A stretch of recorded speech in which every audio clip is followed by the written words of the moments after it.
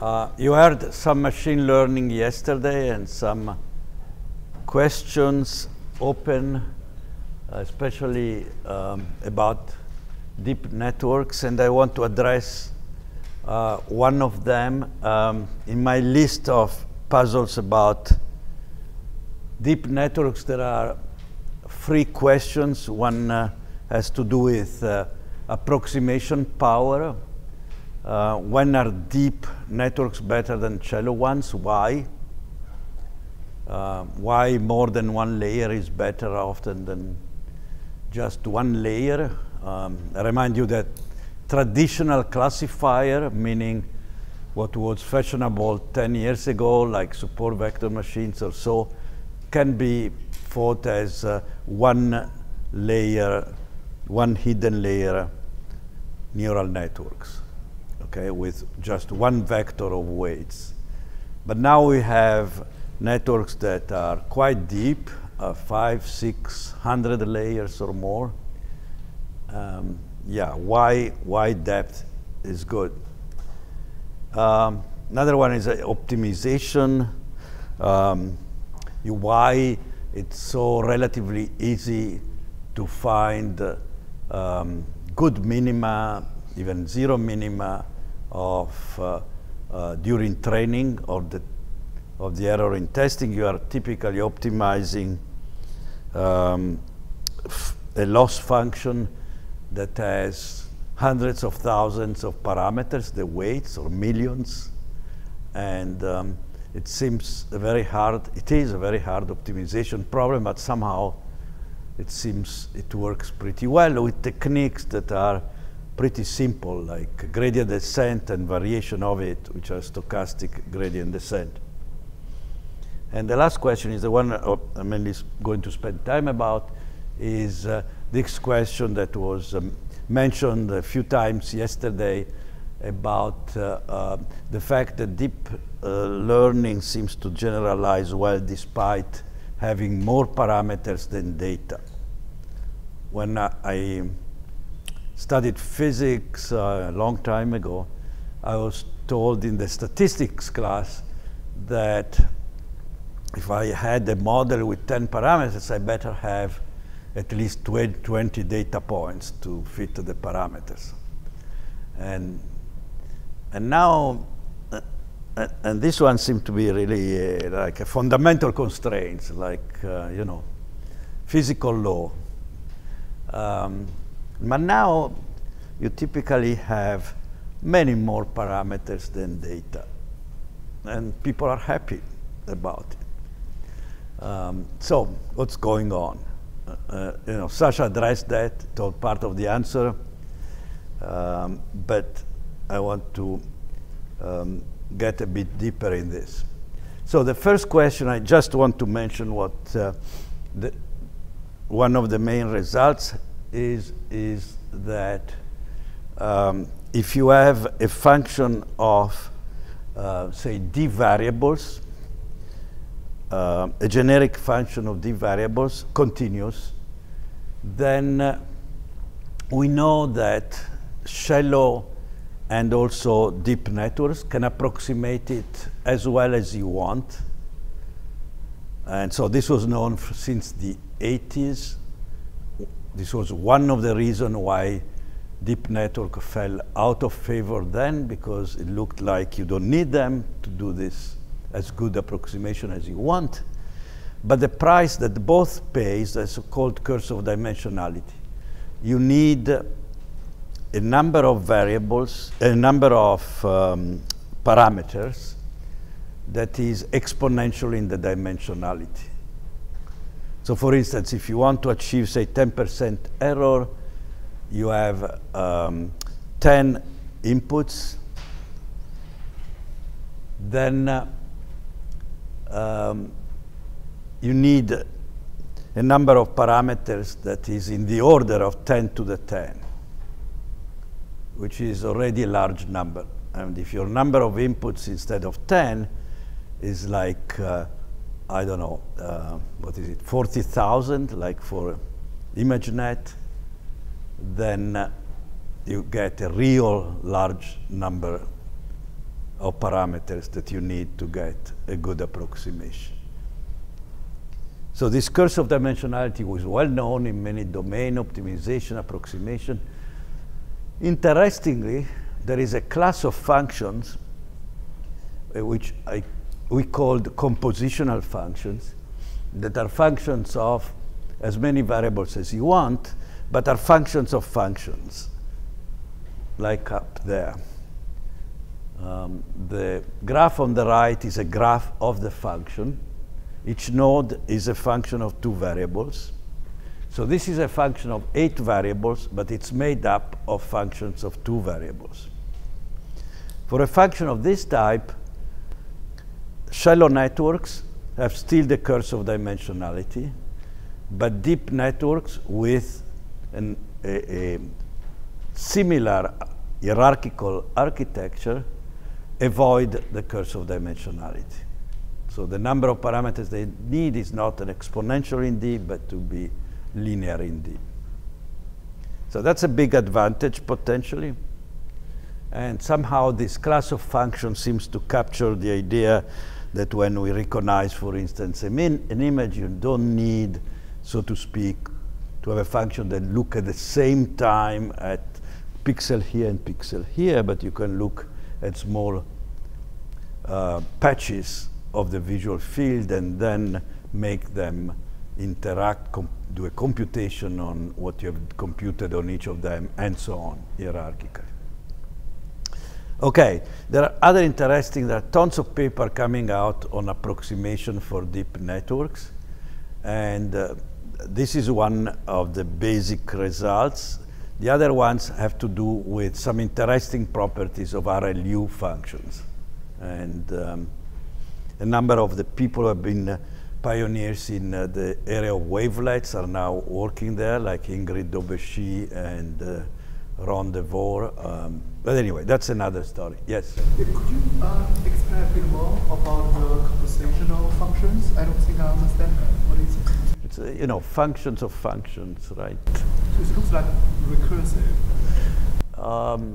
Well, it's not recursive, but if you can describe a function in terms of simpler function, I can often do it, right?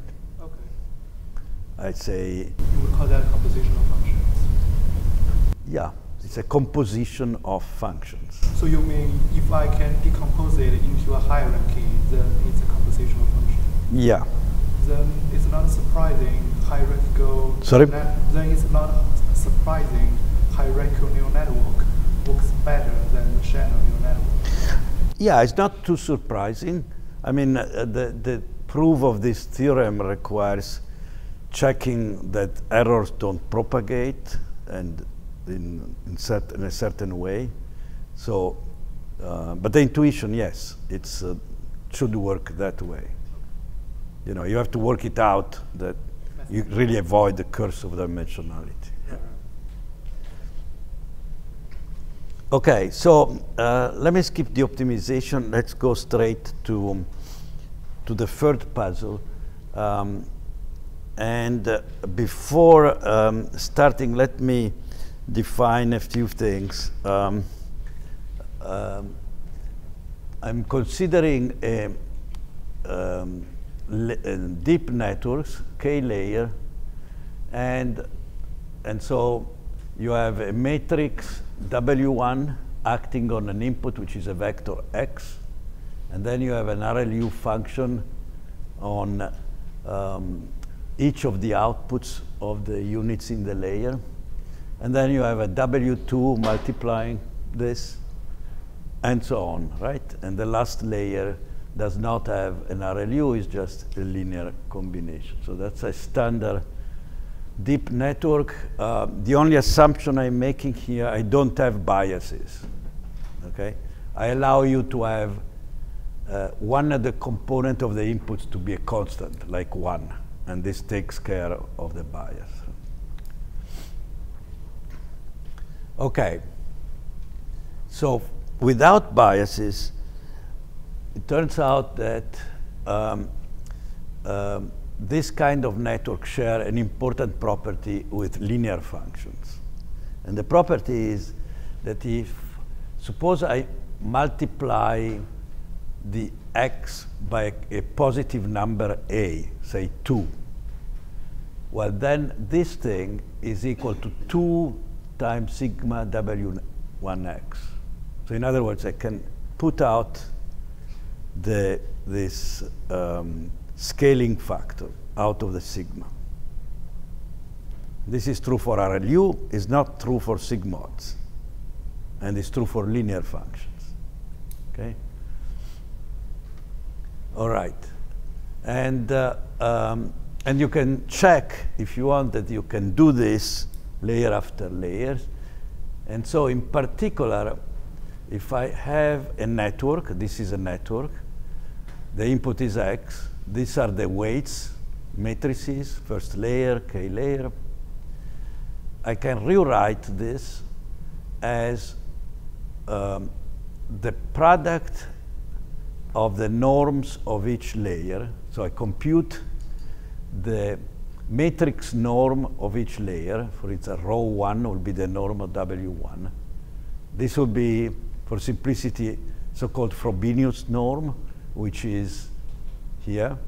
So the norm is the square root of this, is the sum of the square of the matrix. And so I can take this row out for each layer, and instead of the W, now have a network in which each of the matrices has norm 1. I essentially normalized each of the matrices. I have now a network with weights, matrices that have norm 1, and I take the row out because of this homogeneity property. Okay. Now, one more thing of, sorry for, it is just I put it here. We'll need it later, I'll come back to this. If I have, this is a matrix or a vector, say, I consider this matrices often as vector, one row after the other. Okay, think of this as vectors, then suppose I define a vector W as row time V, and so row is a number, V is a matrix. In particular, row would be the norm of W, and V is essentially the normalized matrix. It's just what I said before, okay? Now there are two quantities that I will need in the follow. One is what is the derivative of rho with respect to W. So it's the derivative of the norm of W with respect to W, and the other one is the derivative of the normalized vector with respect to the non-normalized one. And this is boring calculations that you have to go through, and the results are written here, okay? This is just, has nothing to do with deep networks or properties of derivatives and normalization. It's just that I'll need it later on. Okay. Now, in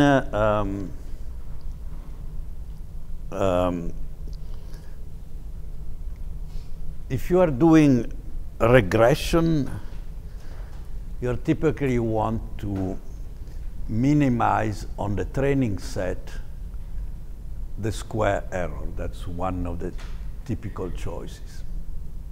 This is your loss function. You are minimizing this, and then you know, hoping that what you find will be good at generalization, in other words, at predicting well what happens for new inputs x, not in the training set. Training set is 1 to n. data point. Now, for classification, and I focus on this, what happens, and this is typically the problem the deep network are dealing with, you cannot minimize because it's not smooth, it's not convex, the classification error. And so you're minimizing a so-called surrogate function. And in the case of deep networks, the typical one is the cross entropy, as you probably all of you know. The cross entropy in the case of binary classification, and for simplicity I'll be dealing with binary classification, but everything should extend to multiclass. In the case of binary, reduces to the logistic. And the logistic is very similar to the exponential loss. So I'm dealing to the exponential loss with simplicity, just don't want to carry around the log 1 plus exponential of the logistic, but they're very similar. So the idea here is that binary classification, Y is the label, is +1 or -1. F is your network and can give real valued out, will give a real valued output. And so the idea is that if you are correct, the sign of F is the same as the label. And so this exponent is positive, so yes, always you have here something smaller than 1, e to minus something positive. If you are wrong, this is the exponent positive, you get a big error, depending how big F is. So that's a connection with the classification and 0-1 loss, okay? Now, I can rewrite this in terms of, instead of F, I rewrite rho will be the product of the norms, and F is my normalized network. So I'm just rewriting. Okay, now, here is a quick motivation,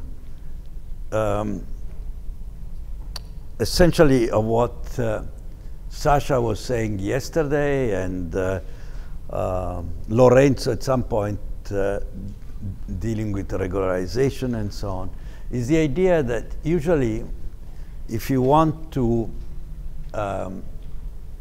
have your training error, this is your training error, to be close to your expected error, to the error you are going to do in the future, okay?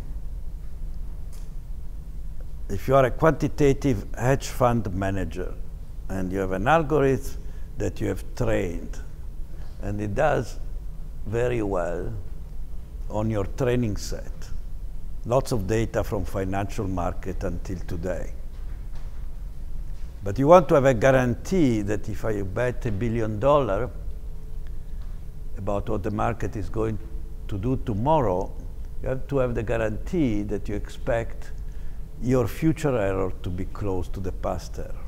That's a very important guarantee. That's generalization.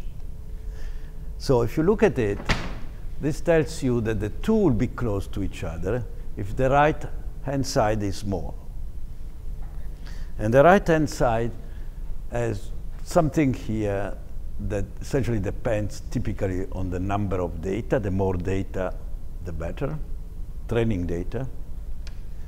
And this other part that is a measure of the complexity of your networks in this case. And the idea is this grows with the complexity. So if you don't put any constraint on your networks, they can have as many parameters they want, and then you cannot really control this. Guarantee that your future error is close to the past one. So the typical approach is, these are called the Rademacher number. They're similar to VC dimension and so on. It's a better way to count the degrees of freedom, not instead of a number of parameters, like Sasha said, that's not what is important. Is often is the norm of the parameters which you control. Now we'll see this. But this is the quantity. And in fact, there is this property that for, if you have a set of function f, networks in our case, and suppose I write my networks what I did, as I did before, rho times the normalized version, the Rademacher complexity becomes this. So the norm multiply the Rademacher complexity. Okay. So what is the function of R here? Sorry? What is the R here? What's the function of R here? It's a number that you compute for a specific network architecture. It's difficult to compute often. I'm just telling you this property of it that says that it increases with the norms of the weights in our case.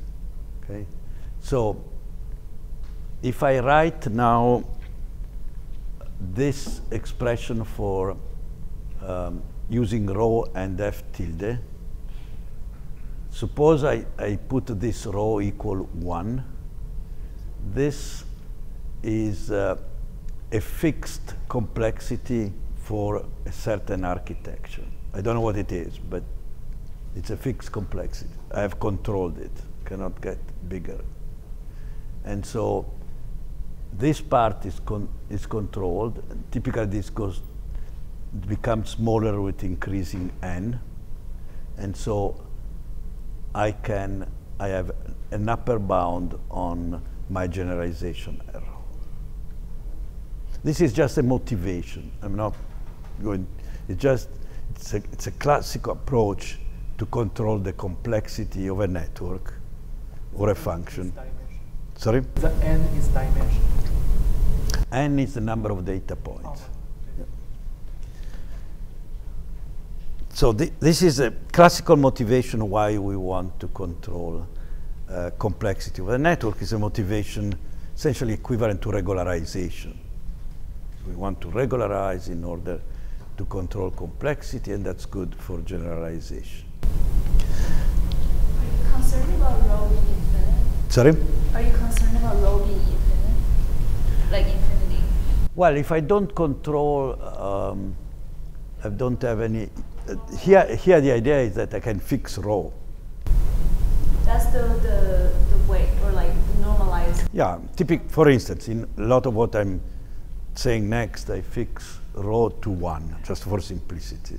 So I'm considering the complexity of networks of the given architectures with normalized weight matrices. So we just throw away the cases. Sorry? So we just don't let's focus on the cases where the weight has a finite norm. Yeah, yeah, because in that way I control that term. This will not increase. This is an upper bound. It's set. Okay, so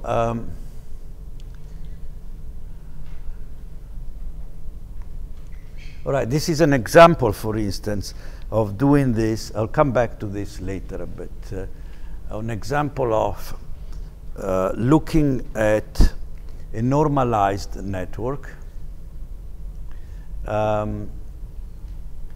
Normalized network, so normalized matrices. This is the cross entropy loss during training, and this is the cross entropy loss at test on new data. And you can see this is essentially exactly this kind of relations where there is an offset, and these are very close to each other. Okay, so this is the expected, this is the empirical, of course, and so this is the expected, this is the empirical, they are on the diagonal of slope 1, and there is an offset, which is this Rademacher complexity. Okay. And this is for the cross entropy. This shows for the same data the test classification error, 0, 1. And the test classification error is more or less monotonic with the cross entropy, right? So that's showing it's a good proxy. What you try to do when you train is really you are trying to minimize the cross entropy. The classification error is something you use later, but your goal is to minimize the cross entropy. Okay, so now this is the loss. If you do gradient descent, yes? On the previous two slides, why is the range in X so small? Does the trend hold for wider ranges of the training loss? I mean, it seems like for such a small range, most functions could be approximately linear. Wait a second. This one? Yeah, I mean, it's 0.004 between the upper bound and the lower bound of the x-axis. Yeah, this is cross entropy. This was a network on CIFAR. I think, I'm not sure Shanli is here, probably 3 layers doing okay, but not great. I'll show you later some state-of-the-art results with the same pattern using REST nets.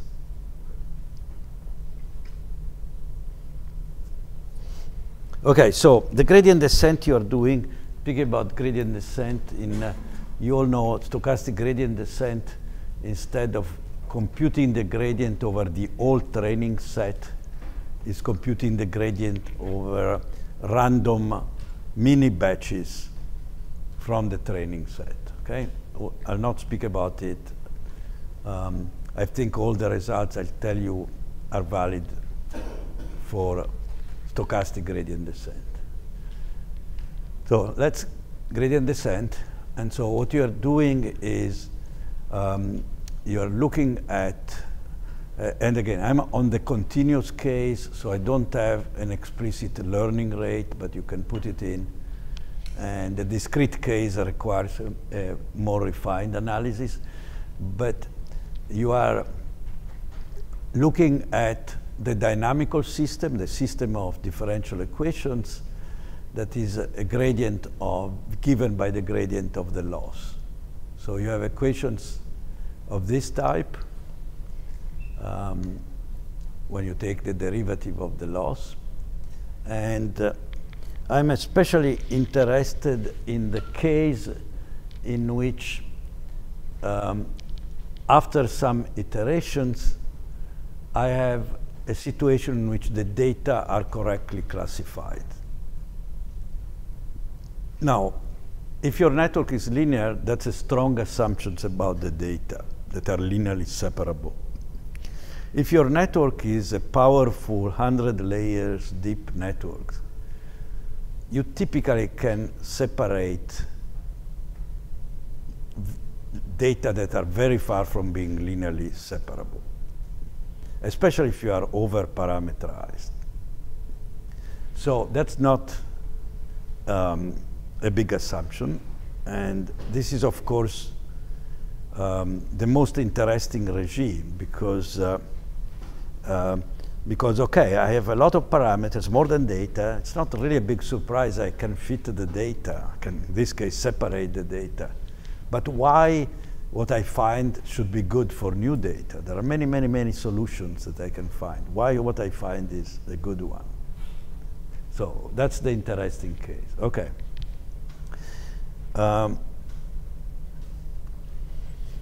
So let's try to follow the classical recipe. That's not typically what neural networks have been doing, but we want to apply a norm constraint, a regularization type constraint. And before doing this, because I want to apply this constraint of V, the norm of the V equal 1, before doing this, I rewrite the equations. I take this loss function, and I take the gradient with respect to rho and v now. And here I should use other variable names, but I don't do it for not. But in this case, v does not yet have norm 1. I've just, rho is a number, v is a matrix. I just impose this, that's it, okay? And so the dynamics of rho, the norm at layer k, is chain rule of derivative is dl dw, dw d rho, and dl dw is this one, and dw d rho is v transpose, just from here. And in this case, v dot is dl dw, dw dv, and in this case, again, dw dv would be rho, and then the other term is this, okay? I've not imposed any constraint. Now, this is the unconstrained gradient descent. How can I impose a constraint and impose that the norm of v is 1? There are several ways that are equivalent in the limit of the continuous. One is Lagrange multipliers. So I can add a Lagrange multiplier term that imposes norm of v equal 1. Another one is tangent gradient method. For instance, a Lagrange multiplier would be equivalent to adding a term like this. This is, and choose the lambda, the Lagrange multiplier, so that this is equal 1 at convergence. I'm not going this way, but keep it in mind because this is equivalent to what we are going to do, and this makes some interesting connection with regularization with vanishing gradient descent, so-called Halpern iterations and so on. But I'm just saying that would be one way. The other way that I'm doing, which is equivalent, is to take the dynamics that I want to constrain and project it using this projector. There is a theorem that says that if I do this, then that dynamic will obey this constraint for all t larger than 1, for all iterations. And this means that I take my unconstrained dynamics, I write it again here, and now I add here this S. I project, I should use different, this is a different V from this one. This one is unconstrained, this one is constrained because of this S. Okay. Now, the interesting part is that this system of equations, the constrained one, in which I use this classical approach of putting a constraint on the norm,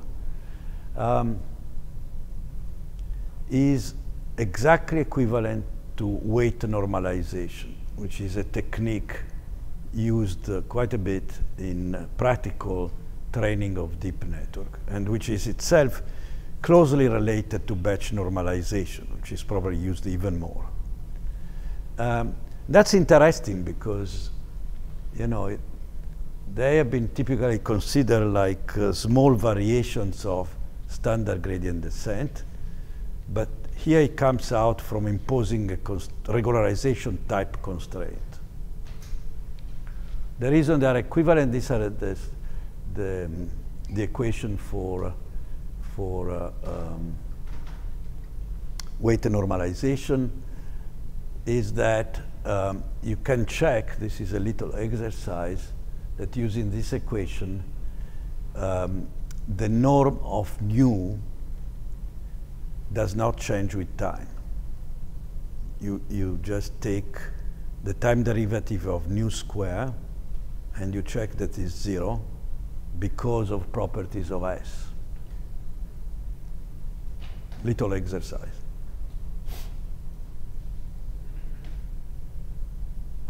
Andy can help you because we found it together.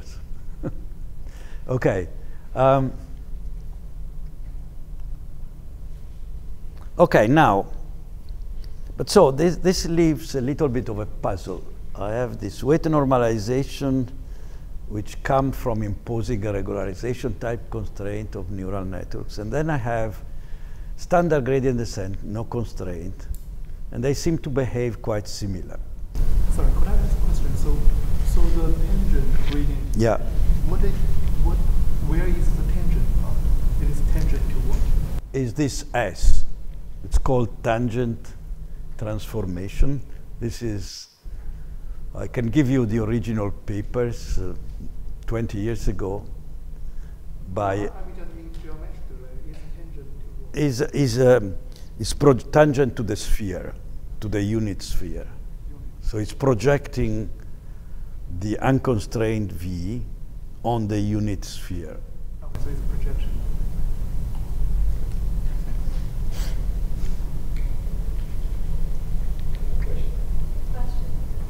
Is the projection equivalent to natural gradient descent? Yes. Yes.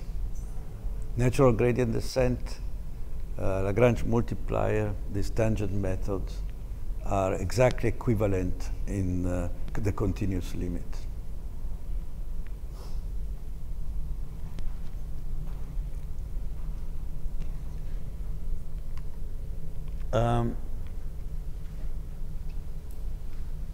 Okay, let me see. I jumped ahead. So now to see a bit better, these are what's going on. We take again the unconstrained standard gradient descent up here. Now, I don't impose a constraint. I just change variables in these equations. So I want to obtain an equivalent, completely identical system of dynamics, but now the dynamics, instead of than in W, I want it in rho and V, where V is norm 1. So I have this. These are my new variables, rho and V. This is a relation with V. These are the constraints. And then I go to do again chain rule is the rho, the V, the T, which is the gradient of L with respect to V, and I get, now I have to use these two equations that I showed at the beginning, you know, the one, these two.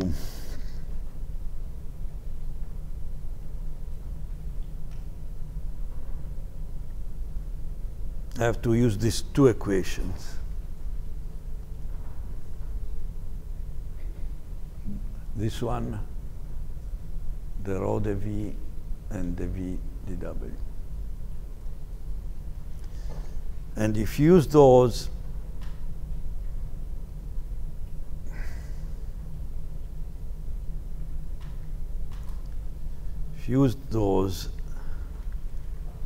you get these two equations, okay? So these are completely equivalent to the unconstrained one. The S is the same as before, only that before was coming because of the tangent projection method. There was a constraint that I imposed. Here it comes from the change of variables. Okay, so if I impose the constraint, I get, as I said, weight normalization. If I don't impose the constraint, but I express it as new coordinates, I get very similar equations. They're not the same.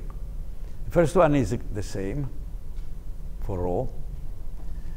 This one has a rho k, a denominator instead of numerator.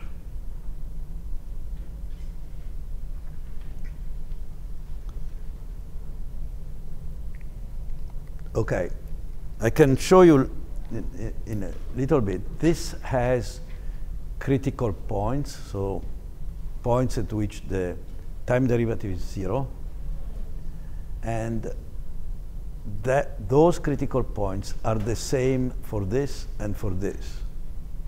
So the gradient converges in terms of stopping when v dot is 0 at the same points for both this and this.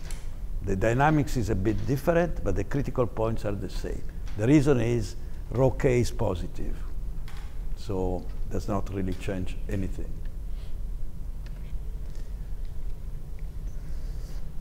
And so the two interesting observations I'm summarizing are, one, that if you impose a constraint, you get weight normalization.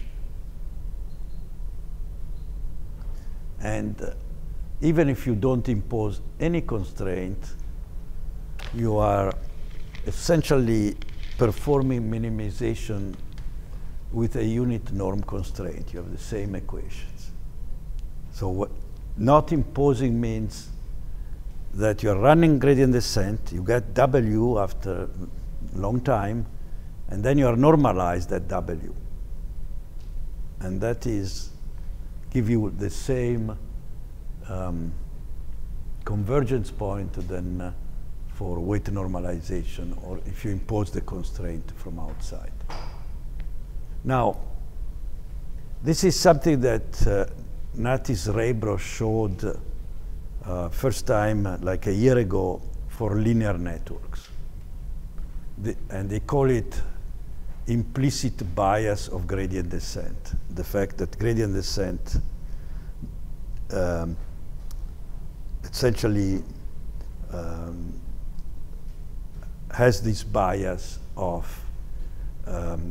converging towards, this would be like a minimum norm solution, a maximum margin solution of these equations. So it's picking a particular one among all the infinite number of solutions that separated the data. There are a couple of other interesting points, just mentioning it.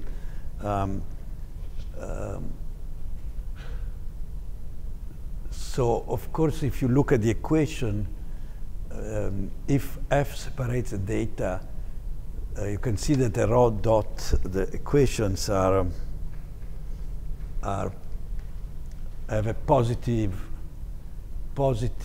this is positive because separation, this is positive because exponential, these are positive, so the time change of rho is positive, rho grows all the time. You can show that in simple cases, it grows in one layer case as log of t.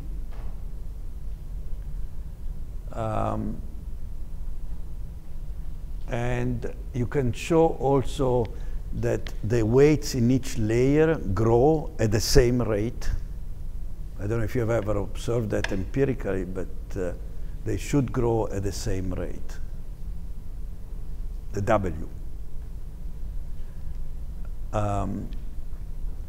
This is here.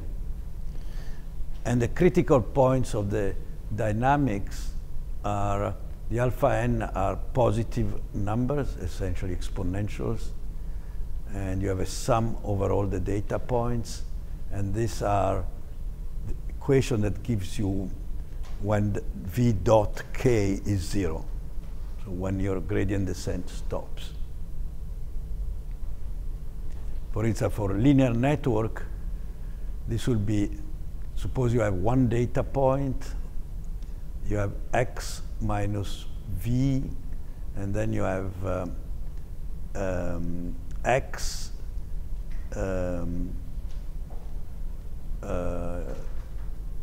and the convergence will be when your weights become identical to your data point.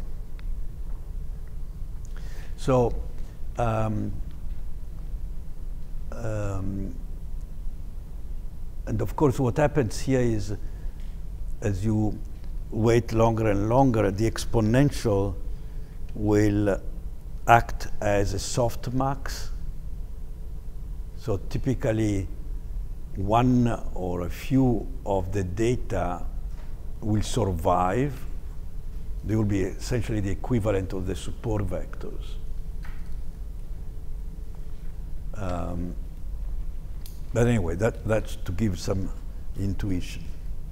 And we also can compute for the linear one-layer networks the rate of convergence of the V. That's not the loss goes down pretty fast, but the convergence, that's an interesting point as Rebro make, the convergence to a solution that does well on terms of expected error or future data is much slower. And in fact, for standard gradient descent, the unconstrained one is 1 over log t, which is very slow. For weight normalization, it seems much faster.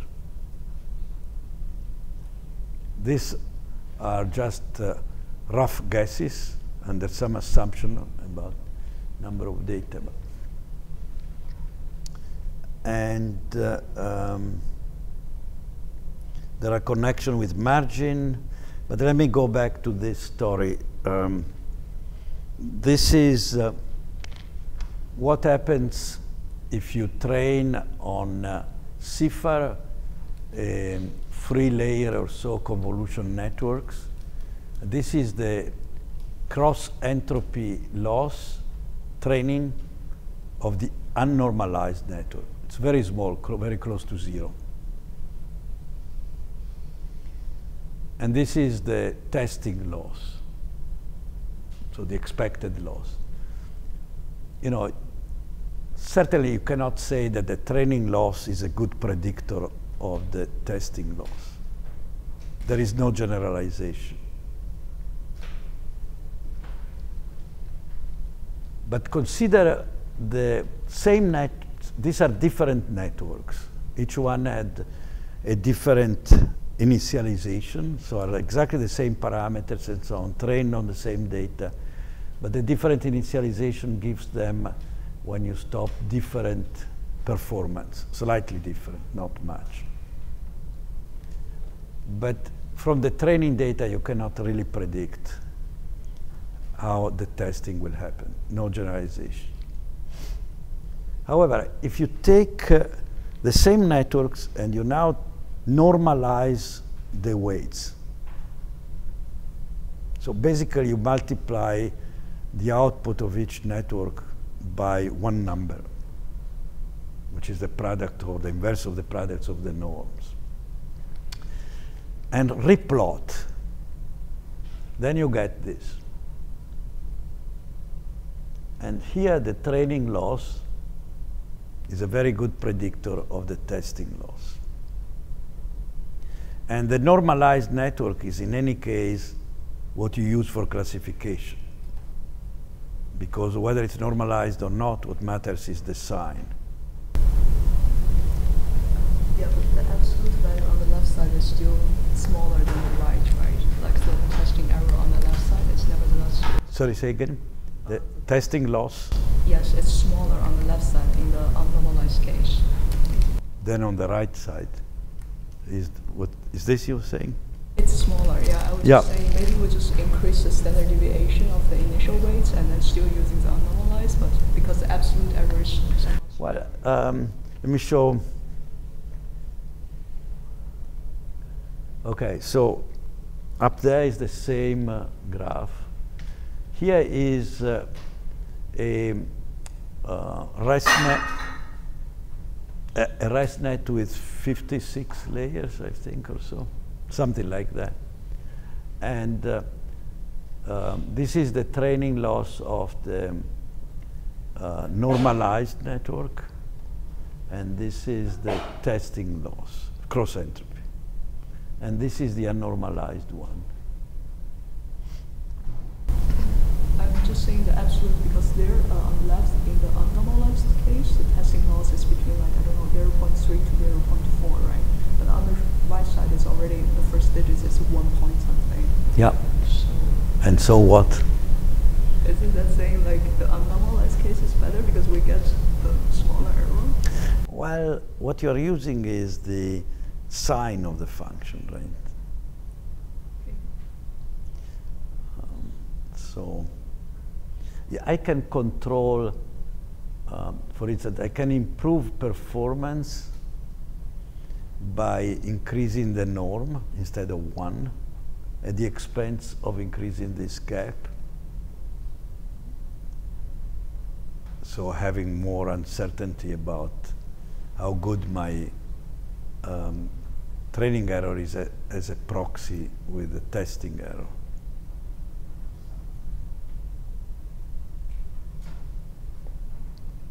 I'm not saying you can use, do you want to be able to predict whether, you know, this point or this point will do better in testing? Forget how much, but will do, which one will do better?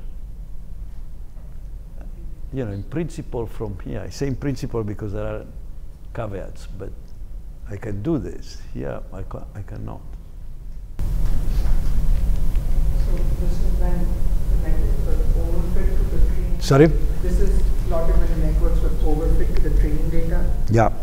And they had similar. Yeah, zero error for what? Yeah, all separation. Performance, but you're just looking at the losses. Sorry? They had similar performance. Similar. I mean, these are the same network. It's just a different way to plot it. But they have different classification tests, right? Some of them are better, some of them are worse. Classification on the test. On the test set. Yeah. On the training set, they are all zero error classification. You said that the points of convergence are the same for normalized and unnormalized. So shouldn't the performance on the test set also be more or less similar? It's just a difference in the loss function. Well, this is a different story. Here I'm just taking trained networks, and after the training I normalize it. Right? So that's a different way to plot exactly the same networks.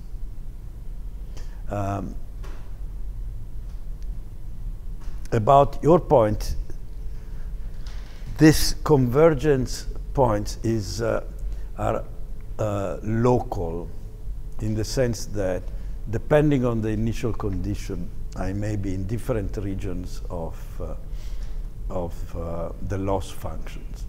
And we know that the exponential loss function at infinity is completely degenerate. So it's all zero, right?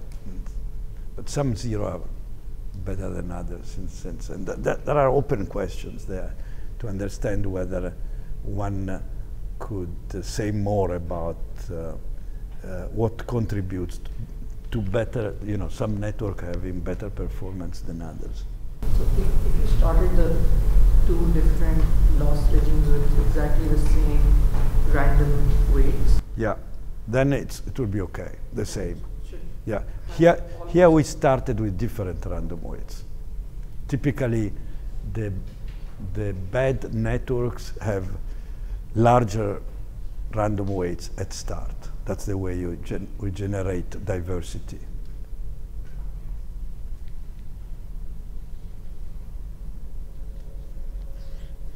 This also suggests, I'm going to finish here, but if you look at this, there are a couple of additional considerations, but the idea is that rho here is increasing because of gradient descent. But it should be possible to just perform minimization on V and control rho from outside at the rate you want. that's, you know, an idea for new classes of algorithms. What you want is rho going to infinity, but it's not clear what is the best rate or protocol for doing that. I'm not sure whether this is one of the summer projects. It may be, but. Oh, yeah.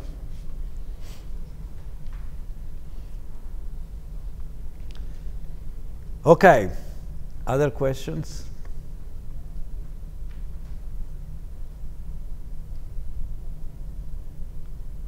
Any complaints down there? Another question. Several slides back, you said you could characterize all the critical points by this sum over alpha n times a parenthetical term. Yeah. So, I mean, that equation probably has many solutions, the setting that equals 0, but one way is to just set all the parenthetical terms equal to 0 for all the weightages. Sorry, keep. One way is to set every parenthetical term in the sum equal to 0. And then you have a bunch of PDEs that you could theoretically solve for f tilde as a function of the weights. Is that possible, or have you guys looked at that at all? I don't know. That's maybe another project. Yeah, no, we did not look into it. You know, you can, for instance, assume that after a certain given time, only one of the data point is relevant. It's a support vector. The other ones, the margin of the other one is large enough, and so the sum of exponential. And then it's a simpler equation, right? But yeah, these are depending how you look at it. I actually looked into it a little bit, but it's difficult to say whether solutions always exist in this case, like you said. Right? They might exist or they might not. It's actually very difficult to do. Yeah, I think in terms of the structure, they're kind of a bit similar, depending how you write, to Riccati type nonlinear equations. But you know, the linear case is simple when the network is linear, and gives the results you expect, like support vector machine type. Yeah, I think there is something interesting to do, which is not too much more difficult and has to do with a one-layer autoencoder, so two matrices. But this is pretty new. Yeah. Is there any other type of normalization also has this effect of maximizing the? Yeah, this is maybe something I forgot to say. You can use this tangent projection method for any LP normalization, say L1 or L0 or L0, I'm not sure, but anyway. And if you do it, you don't get the equation. So the bias of gradient descent is that it works in the case of L2, but not otherwise.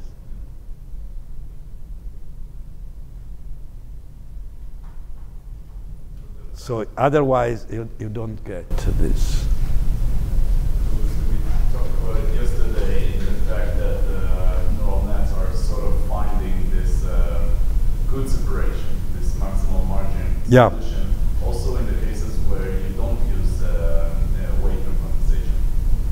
So it's well, because I skipped a slide here, which let me see.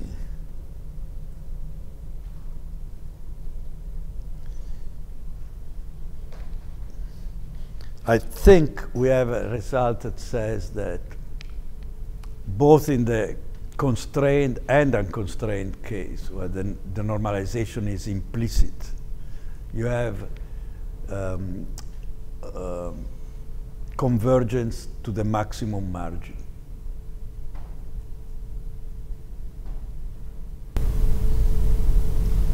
So in that case, why don't we see good prediction of the test loss based on the training loss when we don't? Sorry. Why don't we see a good prediction of the test less loss according to the trained loss with the unconstrained version?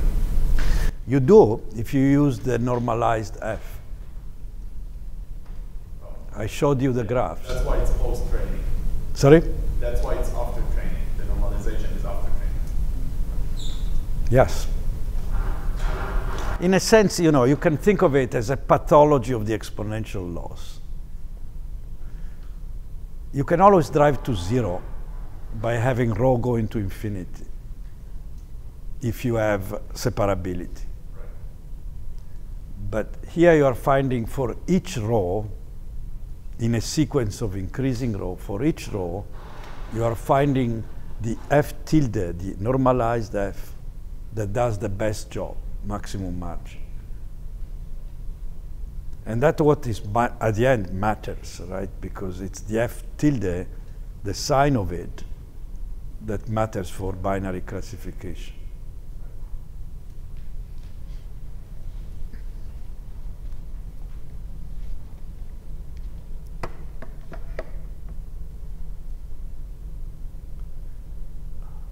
Okay, by the way, in the spirit of the CBMM vision, I think this talk is not really CBMM because it's mathematics and mathematics, or mathematics, not very good mathematics, it's physicist mathematics, but still mathematics, and that's really engineering.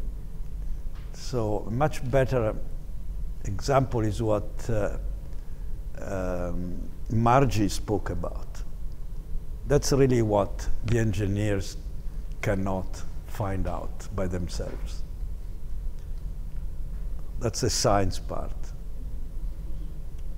Of course, we believe the combination is great, right? Anyway. Yeah, that seems great. I just wanted to ask if this mathematics was somehow motivated by biological evidence itself. This one? Yeah, like Wow, I was motivated by the puzzle. I never believed deep networks have anything to do with the brain. But because as in there are some like biological algorithms which talk about homeostatic normalization. Yeah, so I don't know if those sort of ideas. I don't know, maybe, but I find it, maybe the deep architecture may be biologically plausible. I find gradient descent really not. I may be wrong. I'm not saying I'm not able to prove anything, but I find it quite biologically implausible. So from that point of view, it's more of, crossword reason for doing this.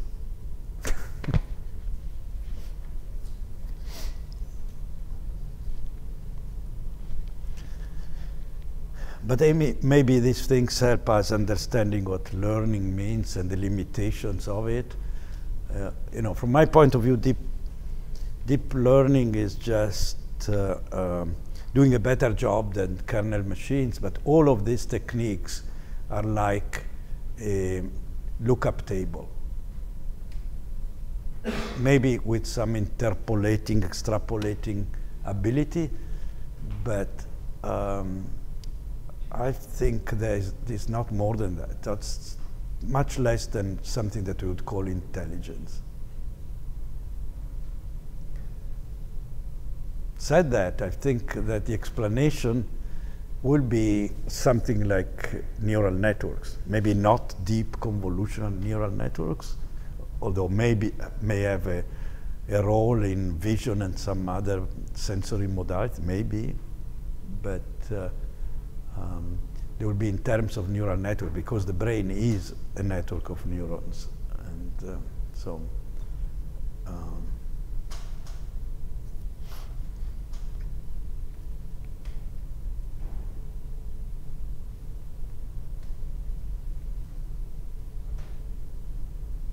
Lunchtime?